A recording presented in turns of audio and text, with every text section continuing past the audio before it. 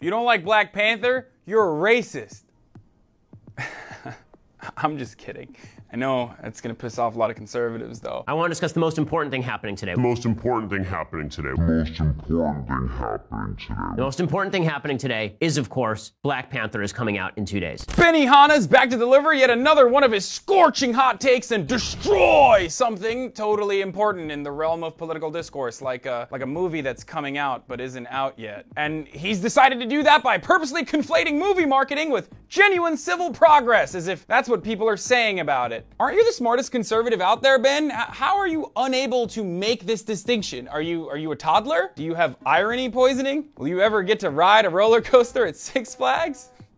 I don't know. Go on, Ben. The most important thing that has ever happened in the history of humanity, or at least since Caitlyn Jenner became a woman, a transgender woman. Ben's making the argument that Black Panther is not a big deal and doesn't deserve the attention it's getting, and then he's like, now I'm gonna spend 13 minutes to explain to you exactly why. I love the irony of criticizing the perceived media hype of a movie that hasn't come out yet by adding additional hype to it, by talking about it for 2 weeks prior to its release, and then drawing a parallel to the hysteria surrounding Caitlyn Jenner's sex change reveal that happened 3 years ago, Ben. Donald Trump has come out as president since that time, my guy. No one is talking about Caitlyn Jenner but you. Let it go. Jesus. You are a Caitlyn Jenner stan. The Kardashians don't talk about Caitlyn Jenner as much as you do. Caitlyn Jenner doesn't talk about Caitlyn Jenner as much as you do. Moving on. It is deeply important to millions of Black Americans who, after all, were not liberated from slavery 200 years ago and liberated by the Civil Rights Movement. Yeah, you're right, Ben. People claim this movie is more important than the abolition of slavery and the Civil Rights Movement. If I could use half the creative brainpower you secrete on concocting strawman talking points to destroy anything that people enjoy, my Instagram thirst traps would have scored me a date with Bella Hadid by now. Seriously, by the way, it's Valentine's Day though, and I'm lonely. But back to you, Ben.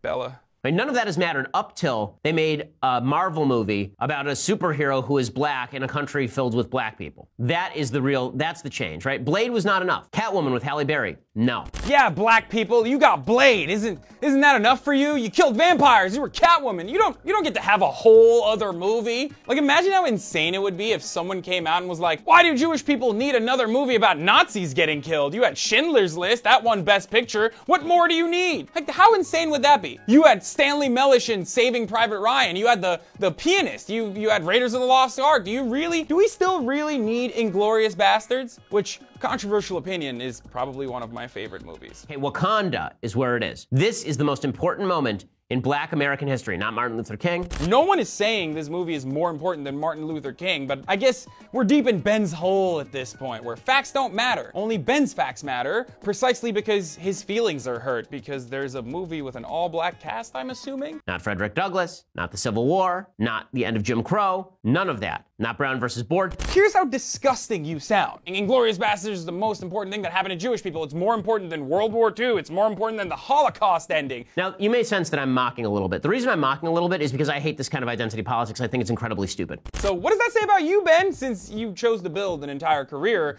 talking about something as stupid as identity politics? Like, this is the conundrum I find myself in when covering these anti-social justice warrior intellectual gladiators. Like, Ben talks about how he finds identity politics to be stupid almost as frequently as he engages in identity politics. Don't lie to your fans, Ben. You love identity politics. You have no career if it wasn't for easily dunkable social justice warriors. And trust me, I should know, I built mine off of dunking on Tommy Lauren. Emily Lakdawala, I think, summarizes the feelings of a bunch of insane leftist white social justice warriors. She tweeted this out yesterday, and it's totally crazy. She tweeted out, quote, "So I carefully did not buy Black Panther tickets for opening weekend because I did not want to be the white person sucking black joy out of the theater. What's the appropriate date for me to buy tickets? Is next weekend okay?"